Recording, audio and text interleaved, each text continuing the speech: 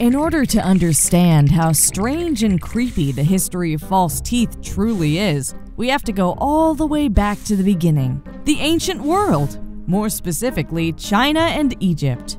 Remains found in China that are more than 4,000 years old show teeth replaced with carved bamboo pegs that were hammered into the jawbone to hold them in place. Ow! Egyptian mummies from 2,000 years later have fake teeth that were wired into the gums, kind of like the world's worst set of braces. Oh, and the teeth were usually, human teeth. Yeah, and that's not just an ancient thing, but we'll get back to that. The Etruscans of northern Italy invented a much less distressing way to replace lost teeth that didn't involve jabbing things into gums or jawbones. Instead of replacing individual teeth one by one, they came up with their own form of dentures, where animal teeth were fastened together with big gold bands, basically like an ancient version of a grill, and just as stylish. But throughout most of history, the best and most desirable type of fake tooth was always a human tooth. If you think about it, it's gross, but it also kinda makes sense. What looks more natural in your mouth than another human tooth? The problem is all the weird, cruel, and chilling ways people got their hands on human teeth. Grave robbing was quick and easy if you were willing to steal from the dead and desecrate a grave, which apparently people were. For those unwilling to dig up graveyards at night, old battlefields were the ticket.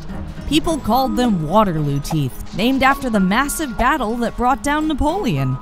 Doctors, dentists, and people just trying to make a dime would head to old battlegrounds and search for the teeth of dead soldiers in the dirt.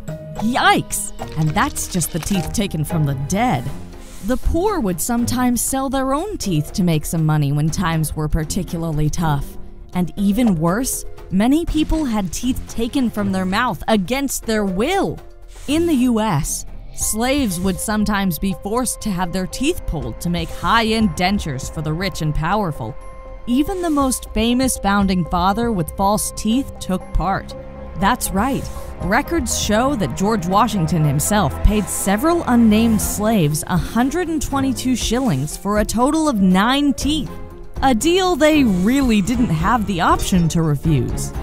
Luckily, by the time of the American Revolution, French physicians were finding ways to use porcelain to craft false teeth instead. They looked much better and involved way less torment. The problem is that pure porcelain is prone to scratching, cracking, and chipping.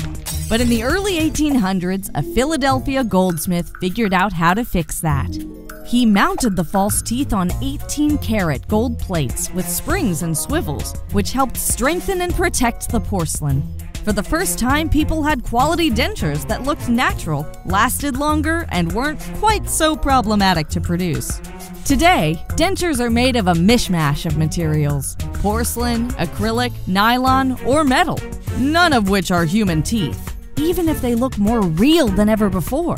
So next time you're too tired to trudge into the bathroom and brush your teeth before bed, just remember how much worse it could have been